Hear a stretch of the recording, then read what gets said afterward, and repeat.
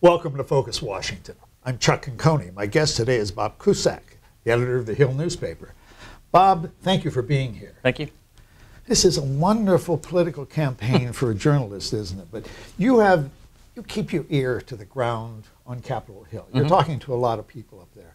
There is this movement to kind of defeat Trump. Right. Will it go anywhere? I think there are a lot of plans that are being hatched now, and certainly this is a huge test for the new Speaker, Paul Ryan, as well as the new Majority Leader, who had been Minority Leader, Mitch McConnell. What do?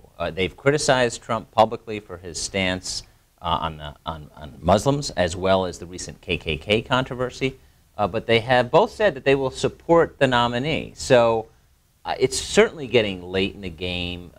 Donald Trump had a great Super Tuesday.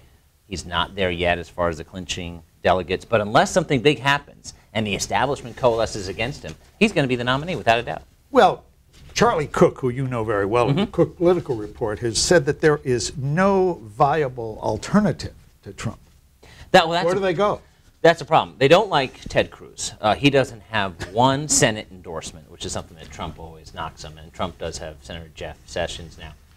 They don't like Trump. They don't like Cruz. And most Republicans that I talk to actually would prefer Trump over Cruz. And Democrats also say that. They think that Cruz would be an easier opponent in the fall to beat. So, yeah, they do still have Marco Rubio, but he's only won one state, Minnesota, so far. Cusack is hoping to win his home state of Ohio. But really, if you win your home state, it doesn't really get you much. The momentum, remember, Donald Trump has been winning this race for 7 straight months. I know, and nobody thought that was going to happen. Nobody did. Nope. Now, when you talked to many people on the Hill earlier, they sort of laughed at the idea of Donald Trump. Yeah, and we've interviewed Trump 3 times, and the first time was last July, and that was when he had just started to take over the lead from Jeb Bush. And I think even Donald Trump at that point did not see what was going to happen. And then in the 3rd interview, he said, yes, I'm going to close the deal. I'm not going to choke this away. I'm going to close the deal, and I'm going to be the nominee. He has grown more confident. As a candidate, I think he's gotten better. He's so controversial, though, Chuck. I mean, he's Teflon. He said everything under the sun, and it doesn't matter. His numbers keep going up. Yeah, you guys released a piece today of the seven reasons Trump is nominating. And one of the things you said, he's a Teflon candidate. Yeah, totally Teflon. And he also has a very populist message. He's said things that Republicans would never say about that blaming George W. Bush for 9/11.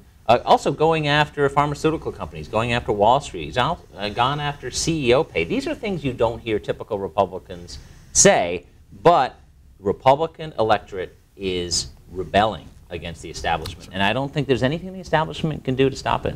I mean, they like what he says. They like what he does. They like that he's even willing to sass back at the Pope. Yes, yeah. I mean, it really is amazing. You know, that if someone who got involved with ties to, KKK and then jarring publicly with the Pope, and this is your front runner, that's why we'll never see anything like this in politics ever again.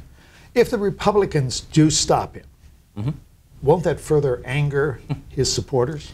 Yes, and then that's a big problem at the convention. If Donald Trump doesn't get the delegates that he needs, and basically they say, we're going to put Paul Ryan in, or we're going to put Mitt Romney in, or somebody else, then the Trump supporters are going to go crazy. And so this is just a nightmare for establishment Republicans. There's no good alternative for them, but some Republicans think nominating him is the worst possible scenario because we'll lose the Senate, and potentially, they say, maybe even lose the House for the Republicans. Do they really think so? I mean, if he's so popular, maybe it will help in some of those states. I mean, he's taken on, remember this field on the Republican side was 17 candidates. So he's basically beaten all of them. And so he needs to beat one more, and that's Hillary Clinton. When we last interviewed him, he said, well, maybe I could win New York. I think that's a stretch. It is his home state, but it's also kind of her home state. But he said in Pennsylvania, he thinks the map gets bigger with his broad appeal. However, you're already seeing Republicans, Christine Todd Whitman, and many others, some on Capitol Hill, saying there is no chance I support Donald Trump. And with a few of them saying, yes, I will vote for Hillary Clinton over Trump. That's a big problem for Trump, not to even mention his problems with Muslims, Hispanics, and African Americans. Well, he can't defeat Hillary Clinton, and that's the feeling on Capitol Hill. That's the feeling, but the feeling was he couldn't win the nomination. So you never know in politics. That's a good point. Thank you, Bob. Thanks, Chuck.